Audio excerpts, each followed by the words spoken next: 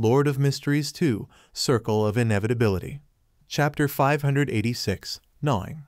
Ultraman Lotogyro, his life rapidly slipping away, fell into a daze. Even his thoughts of self-preservation became blurred. In the haze, he vaguely saw Juan Oro, the wrinkled old man, standing in the middle of the sea, waving with a mix of joy and mockery.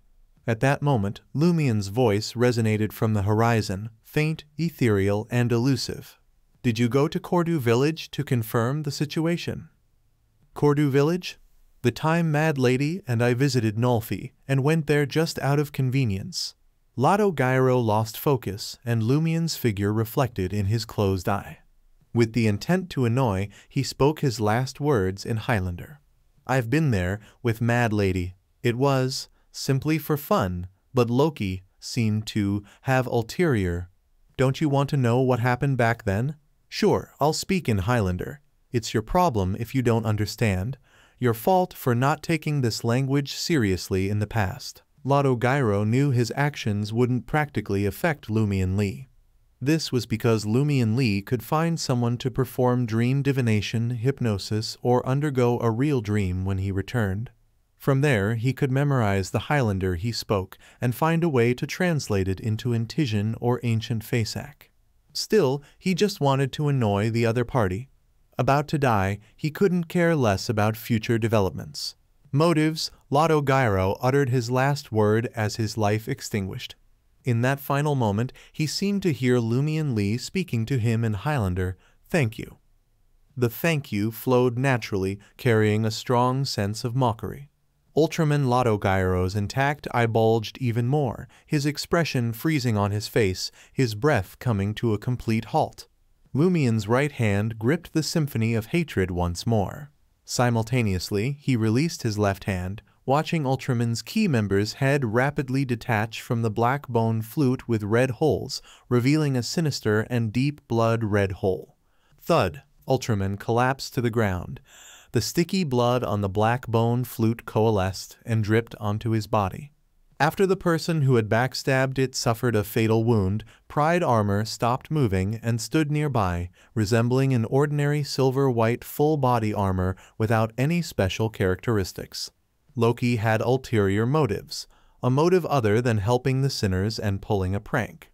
As Lumien recalled Ultraman's confession before his death, he bent down to check what items this April Fool's key member had. Of course, he didn't hold much hope. Ultraman Lotogyro had disguised himself as the incoming governor of the sea, Simon Gyro, to board the betrothal ship.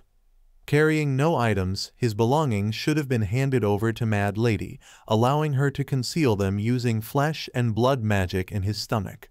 However, Mad Lady clearly didn't have the time or opportunity to return the items to Ultraman. This was one of the reasons why Lumien could eliminate Ultraman, a powerful dual pathway Beyonder, in such a short period. If Juan Oro hadn't tipped off the sea spawn on the bridal boat beforehand, Lumien would have been forced to stash his traveler's bag temporarily with Mr. K. At that moment, Lumien observed a strange transformation in the corpse of Ultraman Lotogyro. It swiftly faded, morphing into a semi-translucent, semi-flesh state. Then, like it was being disintegrated by countless tiny creatures, it oozed into the silver metal floor and gradually vanished. Soon, the remnants of flesh, starlight, and sun-like fragments left by Lotogyro were absorbed by the silver metallic floor, leaving behind only a sea governor's ceremonial robe shrouded in a faint grayish-white fog. In the blink of an eye, the grayish-white fog got absorbed by the silver metallic floor and the mysterious structure. Lumien attempted unsuccessfully to reclaim something. Is this what it means to return to the sea? But why did this peculiar structure absorb the Priest of Light's Beyonder characteristic? Just as Lumien pondered, the sound of metal grinding surrounded him. The pitch-black holes in the surrounding walls, ceiling, and floor once again got concealed by rotating, protruding metal. No more cerulean blue poisonous gas spewed out, saving Lumien the energy to engulf his body in a layer of crimson, almost white flames. Amidst the clanking sounds, two metallic doors ascended, revealing two tunnels leading to different destinations. With the target of the betrayal now gone, The silver-gray behemoth reverted to its normal state. Lumion peered into the depths of the tunnel ahead, his heart involuntarily racing. Badump, badump, he felt inexplicably nervous and uneasy. In Port Santa, the apartment Loki was hiding. The moment Ludwig declared, "I'm hungry," he swiftly bowed his head and sank his teeth into Loki's hand, gripping the gemstone bracelet as if devouring the marrow from a chicken wing. An intense wave of pain surged through Loki's mind. His immediate instinct was to deploy paper figurine substitutes, a desperate attempt to break free from the current situation. Yet he hesitated, fearing that such a move might create an insurmountable distance between him and the sealed demigod, eliminating any chance of regaining control. Amidst the gruesome symphony of bones crunching and flesh tearing, Loki snatched the falling gemstone bracelet with his free hand and forcibly pried open his mouth. Bang! A rush of air slammed into Ludwig's head, akin to a bullet fired from the latest steam rifle, ripping through flesh and hair to reveal a ghastly white skull. However, Ludwig remained unfazed. Gnawing on Loki's left hand, he had already severed 5 fingers and devoured half of the palm. Bang, bang, bang. Air bullets relentlessly pounded the boy, leaving him mangled and disfigured. Yet Ludwig persisted in his attentive nibbling on Loki. Crack, crack. He had already crunched down on the other party's wrist bone, a crisp sound echoing through their intertwined flesh. As Loki nearly blacked out from the pain, he roughly grasped what was happening. The sealed demigod possessed incredible vitality. Ordinary attacks and Beyonder powers couldn't cause significant harm. In simpler terms, he could put him to sleep or manipulate his spirit-body threads to knock him out. But killing him with regular means proved challenging. It couldn't even seriously injure him. In such circumstances, even if the sealed demigod couldn't utilize any abilities, lacking sufficient strength and speed, merely devouring the other party's flesh and bones with all his might posed an abnormal challenge for many mid-sequence Beyonders. Loki abandoned the idea of retrieving other mystical items and substituted himself with a paper figurine. Swoosh, swoosh, swoosh, Ludwig, his head covered in signs of air bullet destruction and almost devoid of human form, raised his head. Beside his blood-stained mouth was a piece of white paper that quickly swept into his mouth alongside the blood-colored flesh. Ludwig's eyes reflected Loki's outline in the corner of the room. Something beneath his torn skin and flesh seemed to squirm slowly, attempting to break free, but to no avail. Loki assessed the situation and the items on him. With the sole Assure marionette unable to return in time, he sensibly chose not to confront the sealed demigod creature. He would flee first before considering the future. At that moment, a crimson moonlight streamed through the window. The moonlight bathed the apartment, wrapping around Loki. Loki heard a fleeting voice, a strong smell of blood. As the moonlight faded, a grayish-white and pitch-black paper figurine appeared on the ground. Loki's figure materialized a few hundred meters away, outside a vine forest. It was a boon bestowed by the celestial worthy during a prayer some weeks before this operation. It had been attached to a pre-prepared paper figurine, forming such a potent substitute that bordered on godhood. Drip, drip. Blood still dripped from Loki's bitten left wrist. He activated the diamond on the bracelet and swiftly faded away, preparing to teleport. Port Santa, Milo Village. Tap, tap, tap. The soft patter of footsteps reverberated in Bard's ears, causing him to tense. Bard surveyed his surroundings, finding nothing amiss. He sprinted, weaving through several buildings, yet the rhythmic tapping of footsteps persisted behind him. Attempting to force open a door and seek refuge in a villager's house in Milo Village, Bard was met with an unexpected sight. Instead of the familiar kitchen, tables, chairs, and household items, his eyes beheld a decrepit stone platform enveloped in darkness. The stone platform. Bard's pupils widened, as if he had entered an unreal illusion. He found himself back at the residence of the Governor of the Sea and the altar where Milo Village's inhabitants paid homage to their ancestor. Something crawled out from a crack in the worn stone platform. A translucent worm, adorned with multiple rings, swiftly expanded, transforming into a young man donned in the attire of a sea prayer ritual's deputy host, monocle in place. Seated on the weathered stone platform, the man grinned at Bard. "Do you comprehend?" Bard suddenly grasped the meaning behind the question. Swallowing hard, he replied, "Understood." Since the altar had an owner and beyonder creatures residing there, the so-called rule that it could only be enchanted once a year for the ring of the Sea Queen clearly didn't hold true. The other party could affix the power as many times as desired. The young man, clad in a dark blue deputy host's sacrificial robe, toyed with the monocle in his right eye and smirked. "Over a millennium, I've molded the rule that the steal ability can only be conferred once a year. Little did I expect to deceive you all in the end." Chapter 587. Deceived. Upon hearing the young man's words, Bard felt his blood rush to his head. Crafting a seemingly valid rule over a millennium to deceive others. What kind of lame antique swindler is this? Bard blurted out. The patterns on the altar and the surrounding arrangements are also fake? The young man in the dark blue deputy host robe chuckled. If it wasn't real, would you have been deceived? Furthermore, I occasionally venture out. When I do, it grants steal powers on my behalf. Of course, with the spirituality produced by the surrounding worshippers, it can indeed only bestow once a year. As the young man spoke, the smile on his face widened. Bard's forehead throbbed as he listened, feeling like he had been mocked. According to the other party's claim that the steal powers could be bestowed at will, the ring of the Sea Queen should have been complete and equipped with all its functions. So why did the success of the sea prayer ritual experience such a significant delay? Unable to comprehend the situation, Bard turned around and sprinted towards the exit. It wasn't that he hadn't considered begging for mercy and surrendering on the spot, but these things could be done later. For now, he wanted to take a gamble, betting that the other party's claim of occasionally venturing out was a lie. In essence, he believed he was trapped in the altar, unable to venture anywhere and influence the people around him. If he allowed himself to be intimidated and didn't dare to escape, he would fall into the other party's trap, cheated of his freedom and future. Thud, thud, thud, Bard reached the staircase in a few steps and ran up. The more he ran, the happier he became. The monocle-wearing young man didn't stop him. I made the right bet. He's the core of that altar. There's no way to leave. Thud, thud, thud, Bard witnessed the scene on the first floor illuminated by sunlight. Amidst his ecstasy, his thoughts suddenly shattered.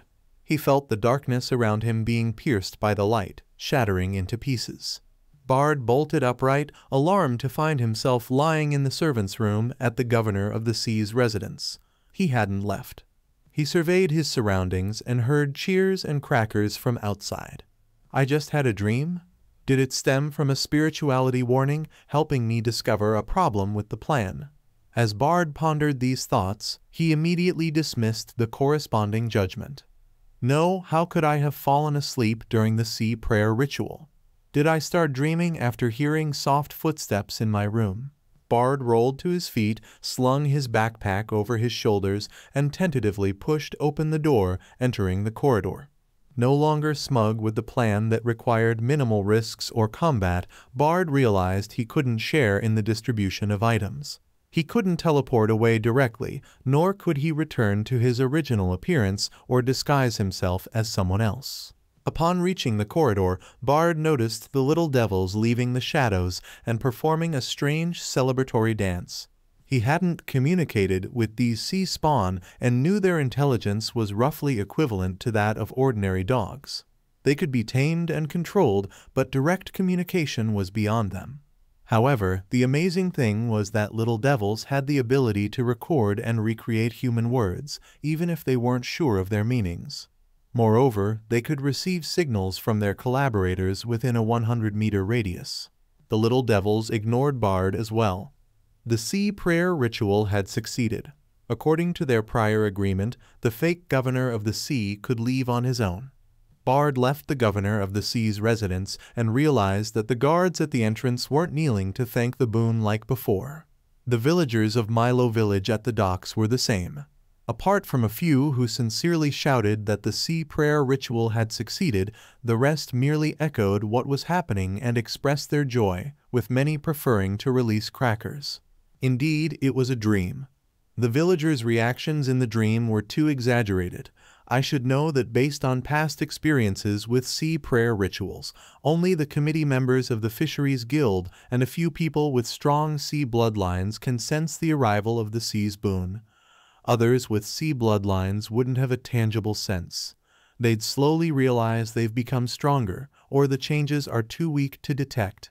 Otherwise, the failure of the sea prayer ritual last year wouldn't have escaped the notice of Port Santa's citizens and would have only circulated within the core circle. Bard used the environment to quickly confirm the essence of his previous encounter. He didn't dare relax, nor did he again head to the docks to admire the villagers being fooled. Instead, he turned to the road leading to Port Santa's city district. Just as he stepped out of the ancient village, Bard spotted a figure ahead. The man stood over 4 meters tall, clad in a simple linen robe and a hood, holding a thick staff. Gandalf! Bard's heart tightened as he shouted. With the dream just now, he thought he had been exposed, so he didn't pull off any act. Gandalf, the president of the Curly-Haired Baboons Research Society, was taken aback and let out a deep chuckle. "You're really fake." He's not sure of my identity? Bard was taken aback, wishing he could slap himself. Inside the underwater spaceship, in a metallic room reminiscent of a beehive. Having failed to capture Mad Lady twice in a row, Mr. K's body underwent a sudden transformation, expanding to nearly 3 meters in height. Fortunately, he wasn't adorned in actual clothes. The blood-colored cloak draped over him had morphed from his flesh and blood. Otherwise, even the loose robe would have succumbed to the drastic change.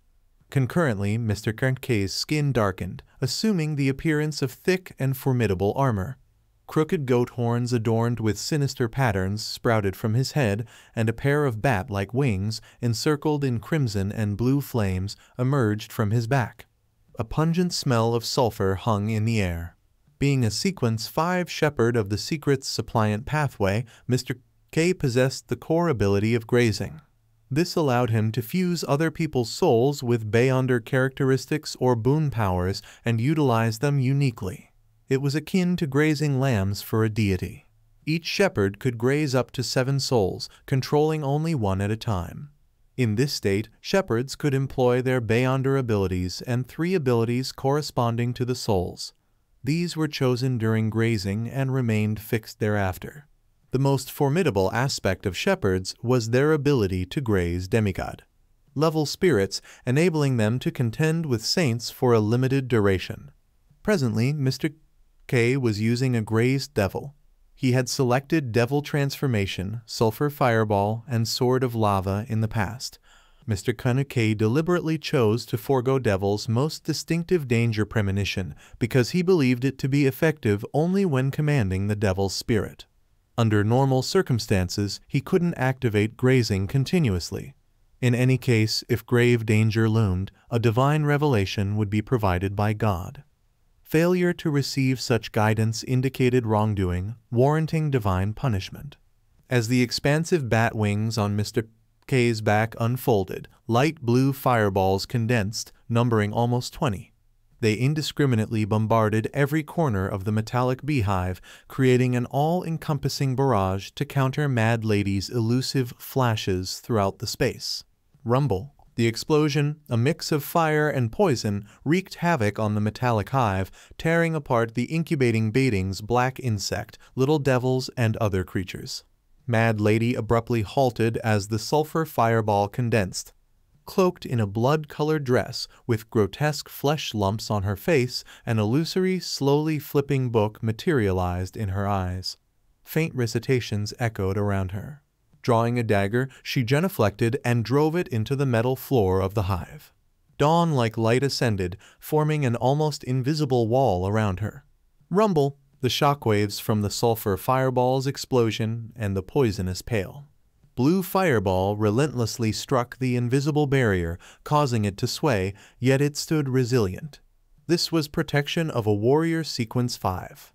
Record, the core ability of a sequence 6 scribe of the apprentice pathway, allowed the recording of others' abilities for use, each recording usable only once. Scribes could even record Beyonder powers with godhood effects, but the success rate was minimal. After the explosion's aftershocks subsided, Mr. K, donned in a blood-colored cloak and resembling a colossal devil, wielded a broadsword composed of crimson lava and pale blue flames. He surged towards Mad Lady in 2 steps, slashing down. The nearly invisible wall around Mad Lady couldn't withstand the onslaught and finally shattered. As the illusory book in her eyes flipped, a robust and sharp sword of dawn materialized in her hand. Excitedly, she swung her 2-handed light sword. Clang! Mr. K's strike sent Mad Lady, lacking a warrior's physique and strength, flying. Though Mr. K hadn't anticipated her determination to engage in close combat despite her limitations, the battle's tempo remained unaffected. He advanced, wielding the lava broadsword once again. Poof! The Mad Lady he struck suddenly thinned, transforming into a paper figurine consumed by sulphurous flames. Paper figurine substitutes, Mad Lady reappeared beside a demolished metal hive, her illusory book flipping once more. She then stretched her arms, allowing a pure and magnificent blazing pillar of light to descend from the sky and strike Mr. K, who had attacked the paper effigy. Priest of Light's Light of Holiness, Chapter 588, Degree of Madness. Mr. K shifted instantaneously, tapping into the Gray's traveler's soul. His eyes took on an otherworldly glow, as if concealing doors to different realms. His form faded, and in an instant a luminous white column surrounded by flames emerged, shrouding him within its fiery embrace. In the ensuing moment, Mr.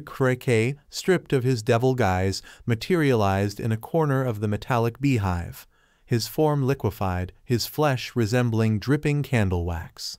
The secret suppliant pathway symbolized corruption, its influence curtailed by the sun pathway's capabilities. Half-melted flesh and blood cascaded onto the metal floor, seeping into it in a bizarre manner. Soon it was absorbed by the spaceship Mad Lady had earlier detailed. Even Mr. K felt the weight of an unseen force, as if an invisible hand pressed him down.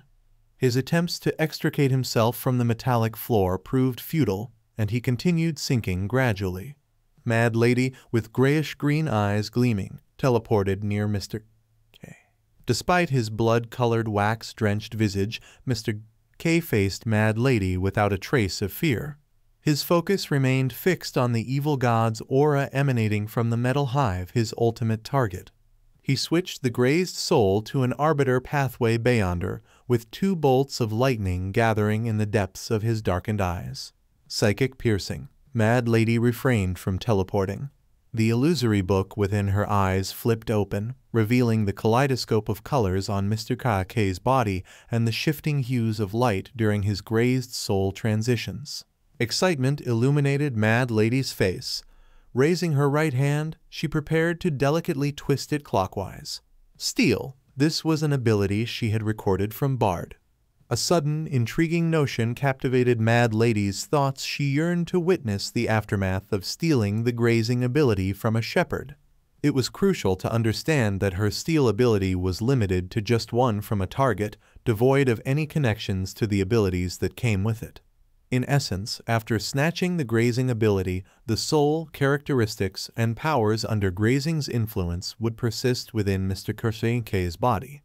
In this state, Mad Lady pondered whether shepherds would grapple with internal conflicts, the fusion of characteristics, or a loss of control akin to the switching between non-adjacent pathways.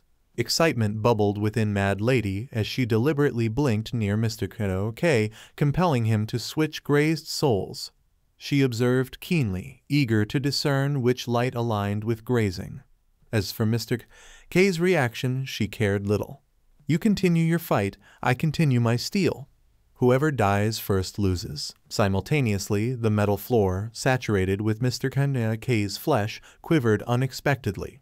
A previously concealed door within the metal hive withdrew, unveiling a passageway that hinted at a silver metallic hall beyond.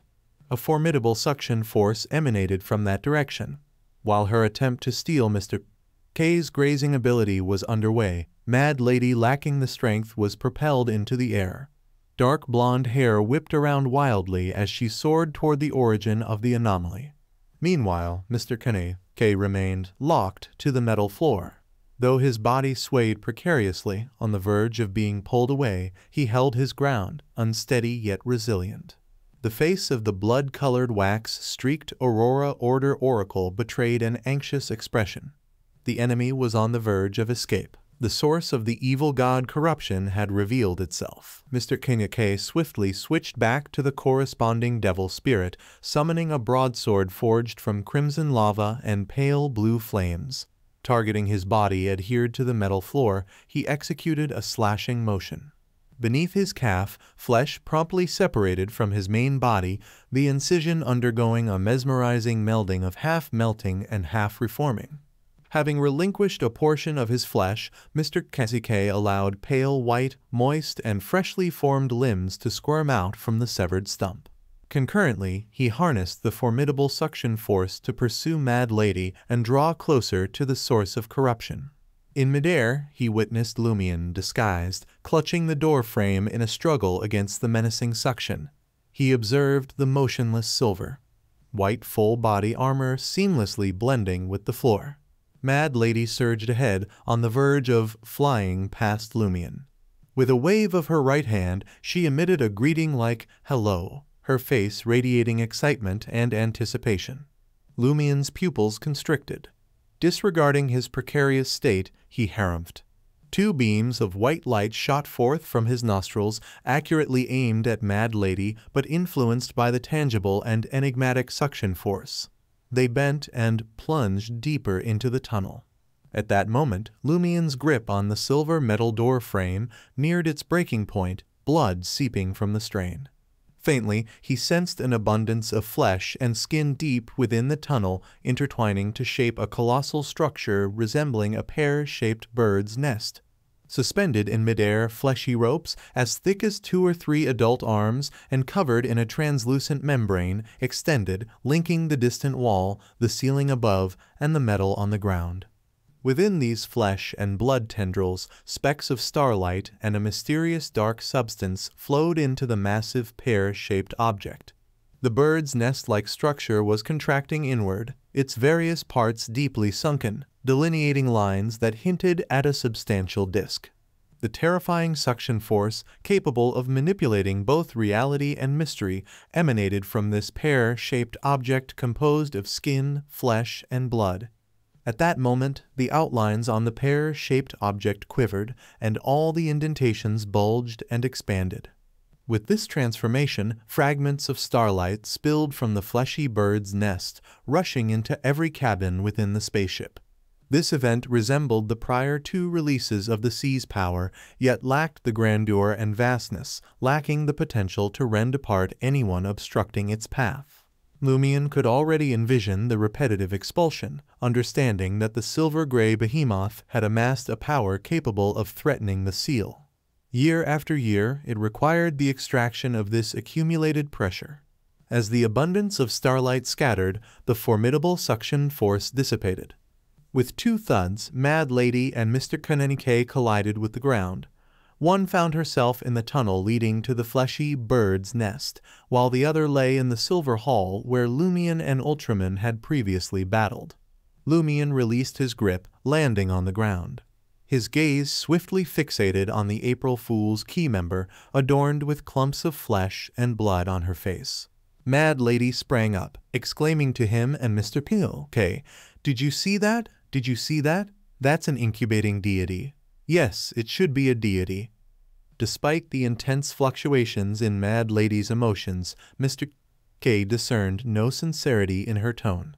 Her mention of deity sounded more like powerful and terrifying monster, a mere description. In the next instant, Lumion materialized behind Mad Lady, who promptly vanished on the spot, blinking closer to where the starlight had scattered. Lumion, sensing danger instinctively, felt his heart quicken involuntarily. He hesitated to delve too deeply into the tunnel, avoiding proximity to the flesh and blood bird's nest he had vaguely seen before. Unimaginable horrors were certain to unfold. However, Mad Lady sprinted in that direction. Let her venture deeper and potentially meet her end. Lumien's thoughts raced, torn between decisions. Another second passed, and Mr. K teleported in front of Lumien, fervently pursuing Mad Lady. In that moment, Lumien, who had often considered himself a bit eccentric, found himself yearning for a bit more normalcy from the duo ahead of him. While he could comprehend Mr. K's choices and actions rooted in unwavering faith in God and the pursuit of divine will, coupled with a hint of extremism, Mad Lady's conduct exceeded his expectations. Drawing from I Know Someone's confession and Mad Lady's previous behavior, Lumien detected no signs of her fanatical devotion to the celestial worthy. Simultaneously, due to the ongoing conflict between the celestial worthy and Mr. TheFool, she couldn't always rely on protection. This raised a question for Lumien. If Mad Lady consistently courted danger, how had she managed to survive to this day? April Fools lacked the strict hierarchy and coordination seen in the Aurora Order. Most of the time, members operated independently with minimal interaction. Protecting Mad Lady from the start, allowing her to grow steadily with such a mindset, seemed implausible. Could it be that I Know Someone had once overseen the treatment of Mad Lady's mental and psychological issues? After his demise, did Mad Lady's problems exacerbate? Lumien quickly formulated a plausible explanation, but considering Mad Lady's conduct on the betrothal ship, her current state struck him as abnormal. On the betrothal ship, faced with the impending release of the Sea's power in the energy passageway, Mad Lady, though eager and seeking excitement, had an escape route. As long as she didn't delay until the last moment, she could teleport away, avoiding the actual risk of death. Now, whatever lurked in the depths of the tunnel made Lumien, despite his feigned high level, intuitively uneasy.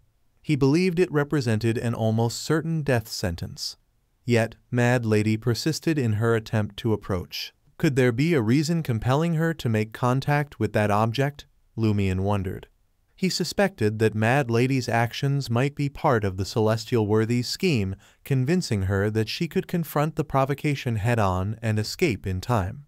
I can't let her and that celestial worthy succeed. Besides, personally, I look forward to ending her myself, rather than witnessing her being swallowed by that dangerous object. Lumien's eyes narrowed, the desire to teleport forward and intercept Mad Lady compelling him. However, preventing a traveler from reaching a specific location in such a manner was clearly impossible. Lumien hesitated, unwilling to genuinely approach the flesh and blood bird's nest deep within the tunnel. Suddenly, an idea struck him. The peculiar structure's rejection of outsiders seems to have lifted, and with Lotto Gyro, a person possessing a potent sea bloodline, deceased, could I attempt to gain temporary authority as the governor of the sea to halt Mad Lady's progress? With that in mind, Lumien embarked on his endeavor. Activating the power of the sea within him, he allowed his astral projection to merge and swiftly expand outward. Chapter 589, Object Within the Nest. As Lumien's astral projection expanded with the power of the sea, he immediately sensed the presence of the waters. This wasn't a genuine ocean, but a fantastical sea created by radiant starlight.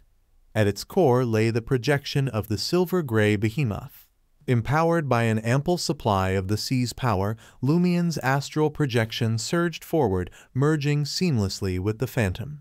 A burning sensation radiated from the left side of his chest, as if some form of acknowledgement had been received. His consciousness extended boundlessly, taking command of the dreamlike illusory sea.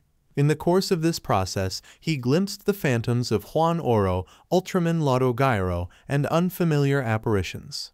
Those who have returned to the sea, they seem to have transformed into water droplets in the sea. Lumien withdrew his gaze from the joyful Juan Oro and the pained Lotto Gyro, redirecting it toward the depths of the tunnel ahead. From a considerable distance, he spotted Mad Lady. The silver-gray behemoth harbored entities nurtured within the flesh and blood bird's nest. With the Bating's black insect, little devils, and other extraterrestrial life forms, it was inevitable that they coexisted in the spirit world. However, this spirit world was entirely severed from the external realm. Consequently, Beyonders skilled in summoning creatures from the spirit world for assistance found themselves bereft of their primary reliance. Teleportation executed through the spirit world, however, retained some semblance of normalcy. Departing directly, however, proved impossible. The only avenues were through the energy passageway at the entrance or by breaching the outer wall to connect the inner and outer spirit worlds. Simultaneously, the closer one approached the flesh and blood bird's nest, the more peculiar the spirit world became. It was as though the air gradually thickened, becoming almost tangible and impeding the approach of birds. In such an environment, coupled with the absence of a flesh and blood bird's nest, Mad Lady found herself unable to teleport directly. Her only recourse was to blink incrementally, expending her spirituality with each maneuver. Having focused on Mad Lady and the space in front of her, Lumion suddenly extended his right hand and clenched it into a fist. The air surrounding Mad Lady immediately grew dense, as if assuming a tangible form. This transformation caused the illusory curtain to bend, compressing the corresponding area into a dark and transparent sphere. Once more, Mad Lady's form disappeared, but a formless force, shaped by the bending area, yanked her out and sent her plummeting. Under the authority of the Governor of the Sea, the spirit world within the sphere and the spirit world within the silver-gray behemoth were forcibly separated. However, this effect was contingent on the peculiar environment. In the external world, given Lumion's current level and mastery of the power of the sea, completely isolating an area from the expansive and genuine spirit world proved challenging. He could merely employ cosmic void to create an exit path and a door symbolizing an escape route, a tactic vulnerable to counteraction by a traveler's abilities. Mad Lady attempted another blink, yet found herself unable to escape the dark sphere's confines. She halted in place, seriously contemplating her recorded abilities and the items in her possession that might alleviate her current predicament. Observing her struggle, Lumion couldn't suppress his yearning for demigod-level powers. As the temporary authority-wielding governor of the sea, essentially a faux demigod incapable of withstanding a single spell from the Cinderella demigod, Lumion had ensnared Mad Lady in an inescapable dilemma. She proved challenging even for Mr. K to subdue in a brief time frame. Mad Lady gazed into the depths of the metal tunnel, representing the flesh and blood bird's nest, her face aglow with unrestrained eagerness, anticipation, and excitement. Confined within the dark sphere, she yearned for escape, dissatisfied with her inability to reach the desired destination. "Head over there, quick! Head over there, quick! I want to go over." The longing in her heart intensified, nearly manifesting as a tangible desire. The desire surged into her chest, seeking to rupture the restraints and liberate her from this predicament. Mr. Kaneki, having switched to a traveler's soul, swiftly caught up and saw Mad Lady. Instinctively, an illusory book materialized in his dark eyes. Positioned in front of Mr. K, the book flipped through its pages while chanting in a low voice, "I came, I saw, I record." In an instant, Mr. Kaneki underwent a transformation, manifesting as a 2 to 3 meter tall half-giant donned in cold black armor, brandishing a dark, straight broadsword. Having grazed a traveler, he had selected 3 Beyonder powers: Blink, Record, and the Traveler's Door, encompassing teleportation or travel. Additionally, with Record, he had acquired an ability capable of influencing godhood from a saint of the Aurora Order. While only half as effective as the original, it proved sufficient to contend with Mad Lady, who had yet to approach the threshold of godhood. Mr. K advanced confidently, wielding the dark, straight broadsword, prepared to strike. At that moment, Mad Lady's chest was overwhelmed by an intense surge of desire. Then she experienced a sharp, piercing pain. She didn't need to lower her head. From the corner of her eye, she witnessed the flesh on her chest tearing apart inch by inch, the white bones snapping one by one. A grayish-white fog, mingled with fragments of flesh, surged forth, coalescing into a humanoid figure resembling her. In an instant, it leaped out of the dark sphere created by Lumion and darted into the depths of the metal tunnel. Don't be in a hurry to leave. Unfazed by the situation, Mad Lady's face reflected excitement and a hint of regret. PFFT. Mr. K's dark broadsword cleaved through the dark sphere, diagonally bisecting Mad Lady. Wearing the ring imbued with flesh and blood magic, Mad Lady didn't succumb immediately. Her two halves of flesh and blood writhed, attempting to reunite, but all endeavors were obliterated by the profound darkness left in the wake of the broadsword. The flesh and blood failed to re-establish a connection. Come on, come on! Mad Lady's relatively intact head sought to aid her body, but she swiftly perceived the annihilation of her soul. Her vision darkened, and her unevenly separated bodies crumpled to the ground. Unperturbed by the fate of the April Fool's key member, Mr. K and Lumion redirected their focus to the grayish-white figure hurtling into the depths of the metal tunnel. Comprising half fog and half flesh, the figure existed in a realm between reality and illusion. The temporary governor of the sea, Lumion, once again honed in on the target and its surroundings, intending to marshal every ounce of sea power at his disposal. At that moment, the grayish-white figure collapsed to the ground. The flesh and blood originally belonging to Mad Lady seeped into the metal floor, and the grayish-white fog was on the verge of being absorbed. Abruptly, the entire tunnel trembled. Lumion once again saw the pair. Shaped object fashioned from flesh and skin. The flesh membrane on its surface buckled once more, outlining a disc-shaped contour. A formidable suction force erupted. Whether Lumion, the temporary governor of the sea, or Mr. K, they found themselves irresistibly propelled into the depths of the metal tunnel, as if an invisible hand seized them and drew them toward the core of the silver-gray behemoth. Mad Lady's dismembered corpse and her belongings soared into the air, propelled towards the destination she had fervently yearned for in life.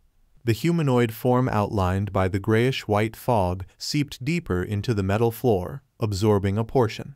In that moment, Lumion, wielding the temporary authority of the governor of the sea, employed his enhanced perception to see the flesh and blood bird's nest deep within the metal tunnel more distinctly than before. The pear-shaped object's flesh and skin caved in, and the starlight and dark matter emanating from the surrounding flesh ropes accelerated their flow. Through the taut skin and flesh, Lumion vaguely sensed the object nurtured within the pear-shaped structure. It resembled a pitch-black vortex capable of devouring all colors and light. While not overly large, it featured a disc-shaped outer edge. Lumion instinctively recalled scientific concepts and simplified scenes his sister Aurora had once explained. He identified a term that matched his observations, a black hole. Did the Abraham family's ancestor seal a black hole with Ammon? A black hole that has yet to fully form and is still nurtured within a mother's body from a mystical standpoint. Lumion found the idea absurd, straddling the line between scientific and mystical. Simultaneously, he sensed a connection between the black hole-like object and another place. A profound, weighty, dense, and terrifying aura loomed over the world. With a buzzing sensation, Lumion teetered on the brink of losing consciousness. Not only was his physical form being drawn towards the flesh and blood bird's nest, but even his thoughts, spirit body, and destiny converged in that direction. It was the same for Mr. K. One after another, Mad Lady's fragmented remains and a few belongings floated between them. Beyond the silver-gray behemoth, Franca and the others felt an ominous suction emanating from the seabed. It seemed as though a colossal vortex was forming, ready to engulf everything in its vicinity. Splash! The mountainous azure waves and jade-green seawater collapsed, filling the seabed. Abruptly, resplendent starlight descended from the sky. Madam Magician materialized, adorned in a deep black warlock robe embroidered with shimmering silver stars. The wielder of a major arcana card extended her right hand toward the silver-gray behemoth at the seabed. Her figure appeared in a state of overlap, intermittently clear and blurry. Each radiant starlight transformed into an illusory door, seamlessly melding with the suction force, merging into the silver-gray behemoth. Chapter 590, The Truth Behind the Seal. The surface of the massive silver-gray behemoth ignited with illusory doors, casting a star-like brilliance that darkened the sky above the sea. This existing seal, triggered by Madame Magician, no longer resided in a nadir due to celestial shifts. Starlight descended, swiftly repairing the temporary damage inflicted upon the seal. Inside the behemoth, half of the grayish-white fog composing Mad Lady's human form was absorbed by the metal floor, appearing as if it would sink further. In that crucial moment, starlight permeated the walls, floor, and ceiling, materializing resplendent doors of various shapes. These doors manipulated the void, thwarting the menacing suction and expelling the grayish-white fog. Abruptly, Lumion felt the formidable suction force from the metal tunnel's depths dissipate. He saw the dented flesh and blood bird's nest expanding again, releasing a copious amount of resplendent starlight. The torrent surged through different parts of the silver-gray behemoth like a flood breaching a dam. Lumion, Mr. K, Mad Lady's remains, and the items undulated with the sea's waves. As they were propelled forward, they encountered resistance and erosion from the sea's power. Meanwhile, the fleshless, corporeal grayish-white phantom swayed in the vast starlight, growing fainter before gradually dissipating. Unlike previous instances, the sea's power did not erupt from the ocean depths this time. Madame Magician had severed the energy passageway, successfully resealing and reinforcing the seal. Madame Magician, her form seemingly illusory, raised her right hand and pointed at the betrothal ship and sailboat, her eyes mirroring the corresponding scene. The two ships, along with Hella Franca, the Cinderella demigod, the humanoid sealed artifact, the Maidens of the Sea, the remaining deputy hosts, and the sailors vanished from the underwater cavity, instantly reappearing on the sunny, calm, turquoise sea beyond the seal. Crash! Mountain-like azure waves and jade-green seawater resembling well walls slammed down, filling the underwater cavity. Madame Magician's gaze then shifted to Lumion, Mr. K, Mad Lady's corpse, pride armor, and other items. Just as she was about to relocate them, Lumion, still donning the flog boxing gloves, suddenly felt a heavy, dense, terrifying, and brilliant aura looking at him from another place connected to the black hole in the flesh and blood bird's nest. Crack, crack. Lumion heard his bones shattering, his skull caving in, ribs snapping, and flesh compressing layer by layer. After unleashing the ascetic's accumulated strength, he, now taller, was instantly compressed into a short, thin, and dense form. Intense pain flooded his mind, and his brain began to passively contract. After a moment, Lumion broke free from the gaze and floated into the gradually calming air. Before Madame Magician, an illusory book rapidly flipped, emitting a faint glow full of vitality. It bathed Lumion's body in light, reconstructing his broken bones and swiftly enlarging his compressed flesh, rescuing him from his near-death state. Then Madame Magician tossed Mad Lady's rose-gold ring embedded with the crimson gem to Lumion, allowing him to reassemble his flesh and blood and return to his original appearance. He was no longer a short, thin, and heavy peculiar human. Simultaneously, in Port Santa, Loki's figure faded as he entered the spirit world, preparing to teleport away. However, a dark, formless barrier appeared in front of him, blocking his path. Loki's pupils dilated as he realized that at some point he had been ensnared in a dark and transparent sphere, seemingly bent from the void, with walls everywhere and a hidden door. High up in the spirit world, near the 7 pure lights, Madame Magician hovered, adorned in a deep black warlock robe adorned with stars. Loki's presence registered in her eyes, and an illusory book rapidly flipped before her. She had strategically waited until the last moment to prevent Loki from receiving the celestial worthy's warning, providing her an opportunity to capture him alive. Loki's lips curled into an exaggerated smile upon understanding the situation. Rumble. His body erupted from the inside out, as if a self-controlled bomb had been embedded in his flesh beforehand. Loki's bizarre suicide succeeded. Flesh and blood splattered, and his aura dissipated. Madame Magician promptly lifted the seal on the area, capturing the information Loki had imprinted in the spirit world. The spirit world served as a repository for all information. Divination often entailed revelations from the spirit world, and the matter of resurrection inevitably left corresponding information. As long as she found relevant information in time, Madam Magician could trace Loki to his resurrection spot and pinpoint the ancient castle documented in the Secret Order records. Soon, Madam Magician obtained something. Her figure vanished from the spirit world's heights, navigating the endless darkness adorned with symbols. In the next moment, a vast grayish-white fog materialized before her eyes. Magician halted, gazing at the seemingly endless expanse of grayish-white fog, under the silent, dusky sky above the calm blue sea. Using Mad Lady's ring embedded with a crimson gem, Lumion adjusted his internal organs, flesh and bones, to their original state. Treading on the corporeal wind, Lumion removed the ring that enabled the use of flesh and blood magic and anxiously inquired of Madam Magician, "How's the situation on the other two fronts?" As he spoke, he sensed a mystical and indiscernible flicker from Madam Magician. Magician smiled. "Loki has just been killed by me, but I couldn't prevent his resurrection or seize the opportunity to locate his ancient castle. Bard has been captured by Gandalf, whom you intentionally sent to Milo Village. He's alive." Phew! Lumion instinctively heaved a sigh of relief. Though he hadn't captured Loki, wasting one more of Loki's resurrections meant he had achieved his objectives. Furthermore, Ultraman and Mad Lady had been completely eliminated, and Bard had been captured alive. The results were satisfactory. Initially, Lumion hadn't confirmed Bard's identity. He didn't even know if Bard had participated in the sea prayer ritual. However, he had a few suspects, including the fake governor of the sea and Juan Oro's grandson Fernandez. Since most of the suspects were in Milo Village, he had Gandalf closely monitor them.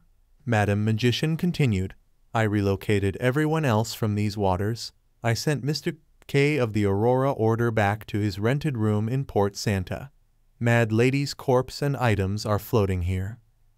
The Major Arcana card holder opened her palm, shrouded in darkness, forming a small box. Inside, Mad Lady's dismembered corpse and other items had shrunk to the size of mosquitoes, drifting as if in another world. Lumion was taken aback. He looked at the bottom of the azure sea and asked, "Is it over?" He had anticipated gaining control over the silver-gray behemoth eventually. Otherwise, back then, even two kings of angels couldn't clean up the mess.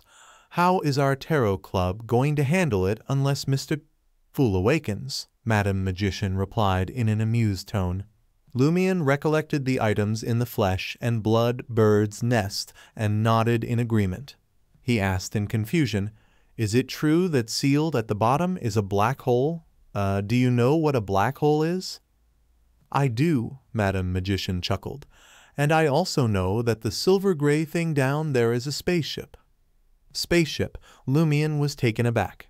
Upon reflection, he realized that the silver-gray behemoth bore a striking resemblance to the spaceship described in his sister's bedtime stories. Madam Magician not only knew about spaceships, but also grasped the concept of a black hole. Never underestimate high-ranking individuals.